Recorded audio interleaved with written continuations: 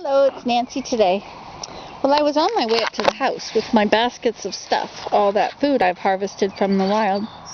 And then I stopped and I found a little bubble on the side of the balsam fir tree trunk.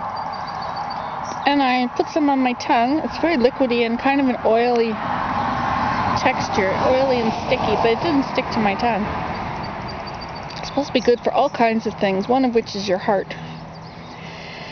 And it's supposed to give you some quick energy. And it gave me enough energy that I was able to continue walking in the other direction over here to my teepee. Because really, if I go all the way to the house, where am I going to sit in the house? I'll just be in my lazy boy chair. There's nothing as comfortable in my house as this wonderful hammock. And look where I am. I get to be here amid the birds. It's a great place. This is Sedge Meadow Teepee. I'm making the walls tall. See, I've almost got it so that the sun is blocked here, but I need to go a little higher so I can be lying in the shade on this side. See, that side will be in the sun, and this side will be in the shade. So I had some water. I keep water down here in a jug. Where'd my water go?